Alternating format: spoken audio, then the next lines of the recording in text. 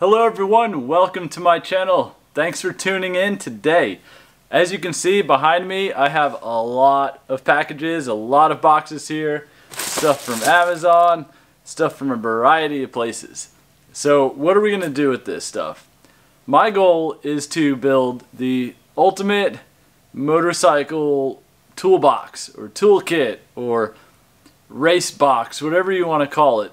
So with the Moto-Box and the Boxo sort of kits being $700 to $800, I wasn't really sure if that was getting the most for my money, or maybe I was getting tools that were fancier than I really needed. I don't know. I just didn't really want to spend that much money, or I had a problem plunking down that much money. So $700 to $800 seemed a little bit high, or was it? So what I did was research what I needed. I went over all of my resources, including Amazon, some of the companies that I deal with, that I have wholesale accounts with from my business 5X Racing, and Rocky Mountain ATV, Motorsport, just all of these places, and really looked at all the stuff they had and put together some idea lists and things that I saw that jumped out, yeah, I might need that. So this culmination of boxes back here is what I ended up with. So let me go over these things that I got with you and explain them a little bit in my attempt to put together the ultimate Moto-Box kit or quick response toolkit for my vintage motocross racing. Now this part's very important. I'm going to disclaim right now that I'm not an expert at this. This is not a must-have list. This is my list of things I felt I needed for my vintage motocross racing season. So there's going to be some things in here that probably won't work for your bike, or things you might not need as they're geared for a vintage bike, and maybe even some things thrown in for go-karts. So with that, let's see what I got in these boxes.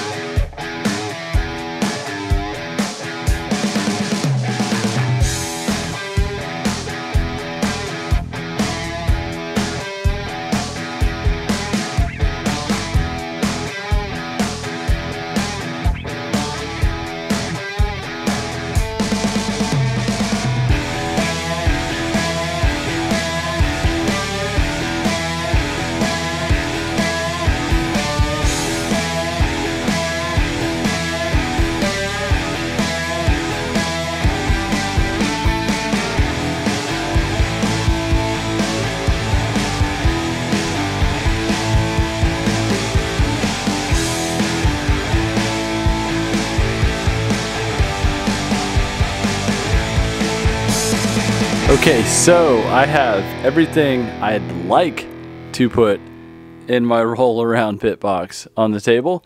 That doesn't mean I'm going to fit it all in there. So obviously I have, multiples of some stuff up there I'm not going to fit in, and I know all this is not going to fit in. So what I'm going to try to do is get the essentials in there first, kind of organize it out. But I want to go over what I felt would be applicable to my race weekend racing, the vintage RM 250 over here. Very simple, very basic bike. That's how they were designed.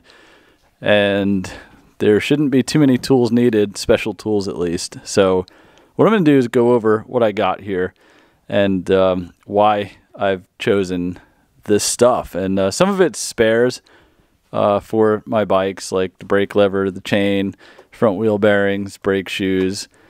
You know, you got stuff like hoses and obviously spark plugs. These are things that you're going to want to bring for your bike that are specific to your bike. I got rim strip, I got tubes for the tires, and you know, that's those are specific things like vent caps, just common things that might get lost or you might need or somebody else might need during the course of the weekend. So those spares are going to be for your bike in specific. So of course you're going to know what you need, and definitely for my vintage bike, spark plugs and tire tubes, you know, just simple things like that. Chain, you know, I don't anticipate like a major component failure to happen, and if it does happen, it'd probably end my weekend anyways, so I'm not going to bring a whole another bike. So you know, your spares are just kind of like emergency things, like if you break a brake lever off, you know, you want to have something to throw back on there just to get through the weekend. So let's go to the tools and what I have chosen. So first and foremost, on the right side, I have a torque wrench here. This is a 3/8 torque wrench, just a cheapie from Harbor Freight. I wouldn't bet your life on the torque it provides, but it'll do for the track. Of course, I have some cheapie metric open-end box wrench here. It goes from size 7 to 19, but not every size. Basically, on a bike, you're going to look at 8, 10, 12, 14, and 17 usually. So that's it just covers all the bases there. This is a kit I bought from Amazon, Lexavon, I guess. It's, you know, just whatever, but it's Torx bits. So these aren't something that's going to be on every bike, but I also have the Husqvarna EE5 that Renan rides, so those use Torx bits most of the time. And then we move up here, I have a basic voltmeter. This one also does ohms and, you know, a multimeter, I guess I should say. Here I have a spark plug wrench and socket set up. I really wanted to get a specific spark plug wrench, but I forgot. So this is just an old ratchet I had and spark plug socket. So that's already set up and ready to go. Have some cheapy Harbor Freight metric deep sockets. This is a cool set I picked up from Pit Posse, and it's a I always wanted T-handle sets for working on bikes, but I didn't want to buy all separate ones, so I found this ratcheting T-handle, and it comes with metric sockets on this side, and on this side it comes with metric hex head and a Phillips and a flat over here. So I thought that was pretty good. That covered a lot of bases. So between my deep sockets over here and these, I should be okay, except for the huge bolts like the axle nut and stuff like that, which in case I just brought this big adjustable. So moving along over here, it's more of the specialty parts. This is a Pit Posse fork oil level gauge, and this is to check the fork oil in the bikes, and that's something that leaks out common. So I wanted to have that. I just recently bought this. This is a 6-in-1 spoke wrench, so it should cover most all the bases on the spokes to just tighten them up instead of using something like pliers. Here I have carburetor tools. These are carburetor cleaning tools, should I say. And it's basically a variety of little poking rods there to get down into the jets and everything. These go with that. It's more jet cleaning type brushes and everything. A basic little acid brush for cleaning the carb parts. And this 716 from Nihilo Concept spray is going to be my carburetor cleaner of choice. And also I have brake clean too. That's been my carburetor cleaner of choice. But getting back to the tools, I also have this pretty small number 3 Phillips, or I'm sorry, number 3 flat here, and this kind of gets my jets perfectly. It plunges down into that jet recess and gets out the jets on the small bikes and even the big bikes too. So also we have a bead buddy So for changing tires or when you have to take a tire off, this makes holding the bead when you're putting it back on a lot easier. And this is a cool little chain alignment tool that I got from Amazon, super cheap, 10 or 11 bucks. And this is obviously to make sure that your axle and your wheel is correctly aligned and your chain is aligned. I've not had one of these before, but I always thought it was a good idea. And this is a spring puller tool. This is to obviously pull the springs that are on the exhaust pipe that sometimes are really kind of stubborn to get if you have a needle nose. I'll show you right here. These guys, they're on there pretty tight. So that spring puller tool will make that job a lot easier. I have a set of feeler gauges. These are more for like 4 strokes for measuring valve clearances and stuff. I don't have a real need for them on the bike that I'm going to be racing normally, but it's just small enough and, you know, something nice to have in the box. This is a grunge brush. This is for cleaning the chains. It's a really handy tool. Of course, I have a set of tire irons. If you ever have to take off a tire at the track, you're going to need that, or else it's not going to happen. Electrical tape, no brainer. This is a snap ring plier, just a cheap one, had laying around. This is a little ball peen, sort of mini sledgehammer kind of thing. It's pretty cool in case I got to bang something back in or whatever. Over here, a razor knife, obviously. And going back, I think that's about all the specialty tools I have.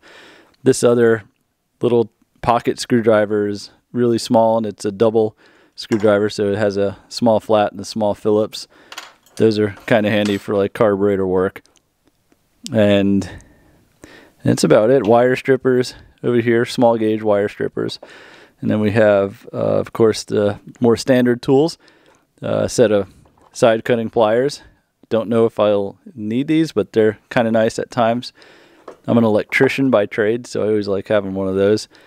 Of course, some screwdrivers. So I just picked out the junkiest ones in my box that were laying around because at the track, I imagine stuff's going to get lost. So I don't want to lose my expensive screwdrivers that I have at the shop. But basically, one Phillips that's really long, a flat that's pretty general. This one looks like it's got a little bit of a warped tip, so you can use it for prying stuff. And a smaller gauge Phillips here. Ideally, I would want to have JIS equipment because I work on Japanese bikes most of the time, but we'll just make do with what I had. I might throw another smaller flathead in the box here. I just realized I could probably do with the smaller flathead in between this one and this super small one. Of course, I have some tongue and groove pliers, commonly known as channel locks, and vice grips. These are big. If I can fit them in, I'm going to bring them because these can come in handy.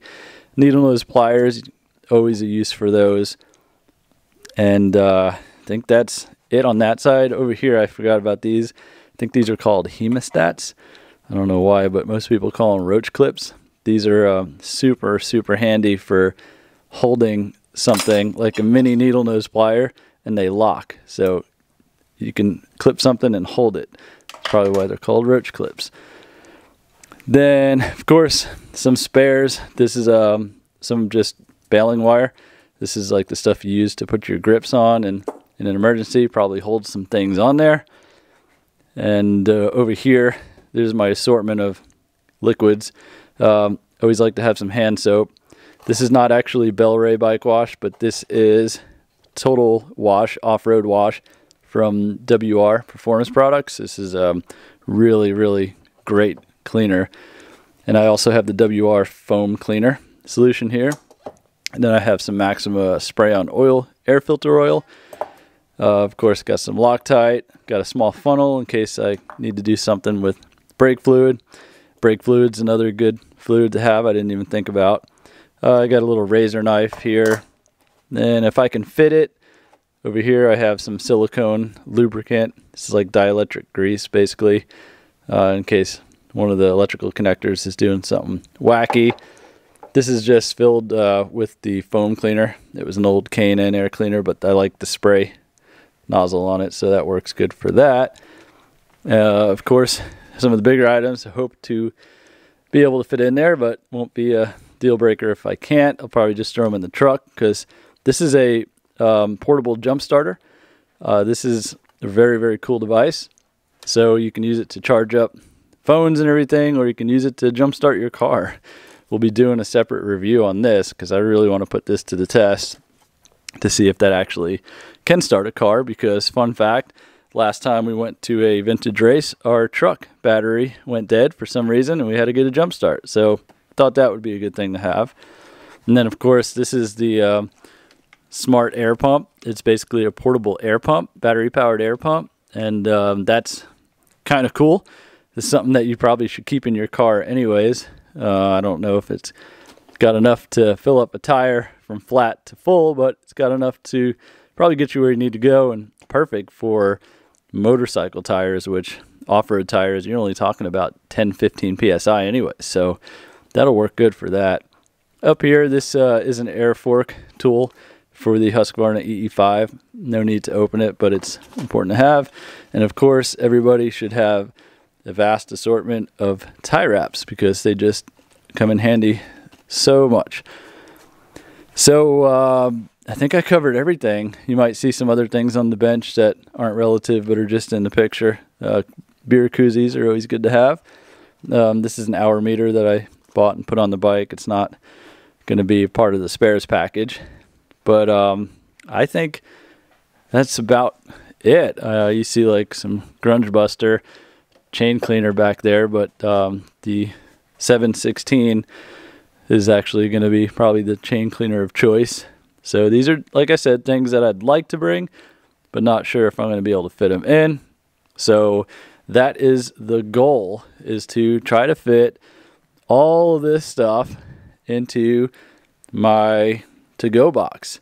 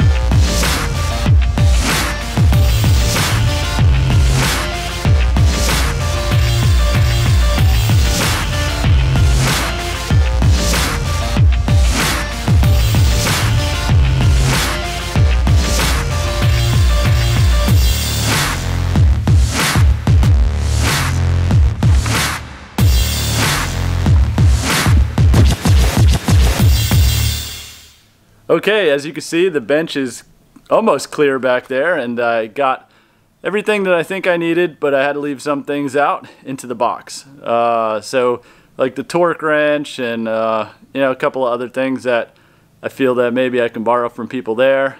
So I got just about everything into the box and I'm pretty happy with it. So we're gonna go out to the track and we're gonna test out how it works in the field.